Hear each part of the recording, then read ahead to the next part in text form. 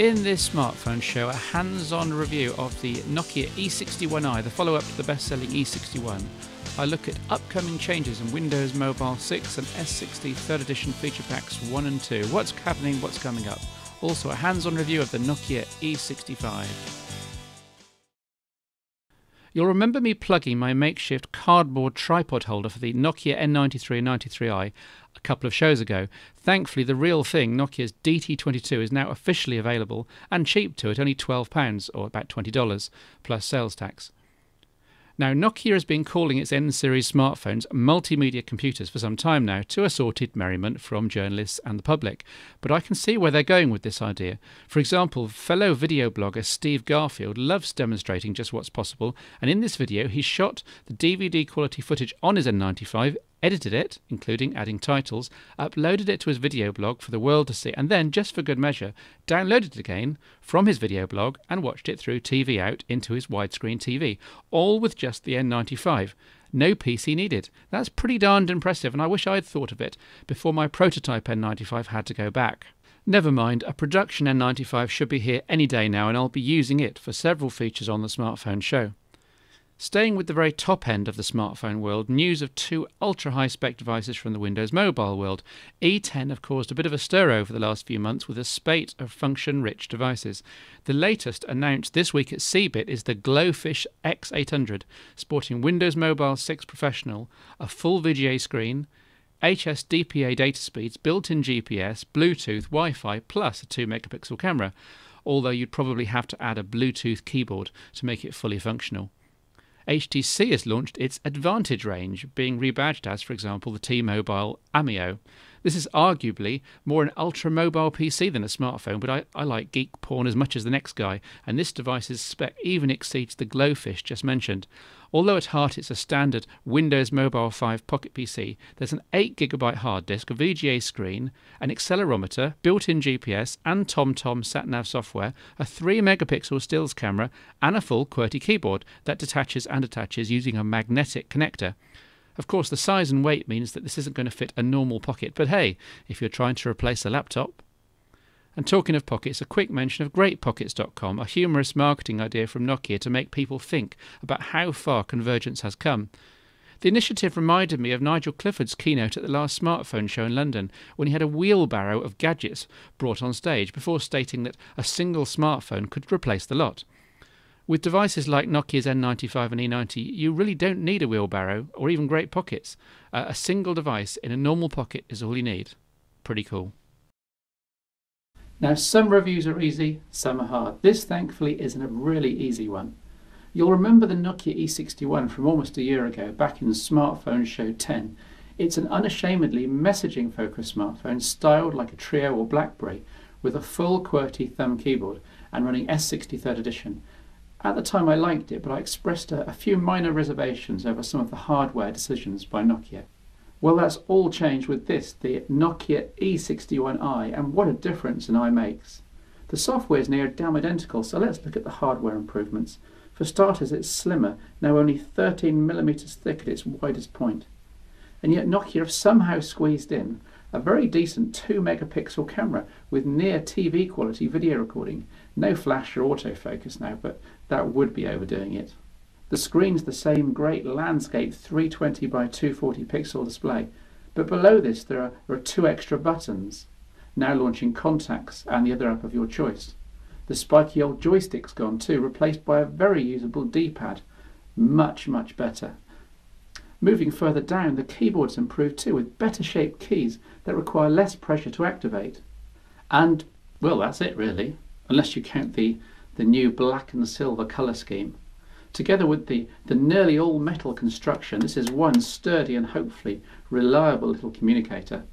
Downsides, well, only the form factor really. It's very wide for a phone, but then with all the usual 3G Wi-Fi and GPRS data, you're going to be far too busy browsing the web and answering emails to take any incoming calls.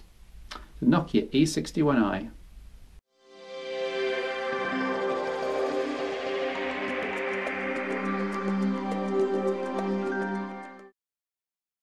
The two main smartphone operating systems have both been recently upgraded, or at least the announcements have been made, with physical devices running Windows Mobile 6 and S60 3rd edition, feature packs 1 and 2, both on top of Symbian OS of course, still a month or 3 away. Still, it's interesting to take a whistle-stop tour of what to expect from each. Windows Mobile 6, in addition to minor cosmetic differences, has quite a few enhancements to messaging, with a smart filter feature giving matches as you type to find text and emails, a server search helping business users search for emails back on their company Exchange server, keypad shortcuts to common messaging operations, and full support for HTML code, images and links in email. On the security front, expansion cards can now be encrypted or remotely wiped, and somewhat scarily, you can attach information rights management to any email documents to control who opens them. The Windows mobile application set has been enhanced for version 6 with an upgraded calendar, complete with a neat ribbon along the top of the screen showing availability, with Word, Excel and PowerPoint Mobile now available on all devices, even those without the touchscreen interface. A new internet sharing app makes it easy to use your smartphone to go online on a laptop, while Internet Explorer Mobile has had a lot of tweaks to help it render full-size websites. Windows Live Instant Messaging has now been integrated into the Today screen, where you can now see your status, and the built-in IM client has been enhanced for easier multi-party messaging, as well as sending pictures and voice clips. Finally, Media Player has been improved iPhone style with smart filtering for searching large music collections. In parallel with this, Nokia's S60 3rd edition platform has received 2 updates over the last 6 months or so. Feature Pack 1 introduces new features such as firmware upgrade over the air, FOTA. You'll see this more in the coming year. It enables software upgrades to be performed over the air, initiated by either the user or operator. And a new all-singing, all-dancing version of Nokia's open-source web browser. The new web has a pop-up toolbar with reload, frequently used links, minimap and search, support for WAP pages, so you no longer need the separate services browser, a desktop-like open link in new window function, a form autofill feature, a password manager, Atom support for blogs and news feeds, plus automatic RSS subscription when a website supports it. Finally, there's support for Flash content with Flashlight 2.0 on board. Away from the browser, there's full support for landscape modes for all applications, proper support for stereo music playback over Bluetooth. S60 3rd edition Feature Pack 2 has further improved multimedia capabilities, making the most of the fast HSDPA support, high-speed USB and support for hardware graphics accelerators. The interface has been tweaked to make S60's multitasking more obvious, with active applications appearing at the top of each menu, and with D-pad center mapped to a virtual third soft key at the screen's bottom center. There's also RSS feed support on the active standby screen, and full-screen pictures shown of incoming callers. Profiles, e.g. silent and offline, can be set up as timed, meaning that you don't have to remember to set them back afterwards. Quite a few changes in both operating systems then, all to be seen in smartphone hardware over the next year or so. As with the E61i recently reviewed, the E65 is a comparatively easy smartphone to get to grips with. In fact, you could sum it up as simply a slim S60 3rd edition slider. Photos you've seen around the web of the E65 don't really do it justice. It's quite a bit slimmer than you might think and looks set to be the business smartphone for the next year or so. I can see companies buying the E65 in bulk. It's diminutive and genuinely phone-sized, and the slimmest slider I've seen to date. An extra touch of class is led by the leather effect battery cover, which also serves to give extra grip when you want to open it one-handed. All Nokia's new E-series business devices have cameras now, with the E65 having the same 2-megapixel stills camera and TV quality video recording as seen in the E61. I guess companies are starting to trust their staff at last. Expansion is on micro SD this time, as you'd expect from such a small form factor. Wi-Fi adds the magic touch that enables this to be a true voice-over IP phone, in addition to the usual phone data and 3G. Quoting from Nokia's launch press release, Nokia E65 can be integrated with leading corporate telephony systems, with Nokia IntelliSync Call Connect for Cisco, IntelliSync Call Connect for Alcatel, and Avaya, I hope I've pronounced that right, 1X Mobile Edition for Nokia Solutions. Whew.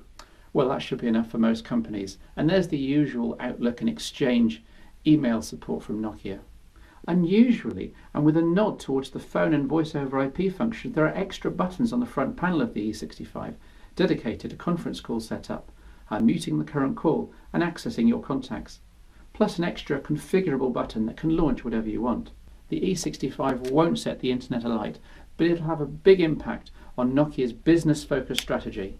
With such a neat form factor, I wish it well. The Nokia E65.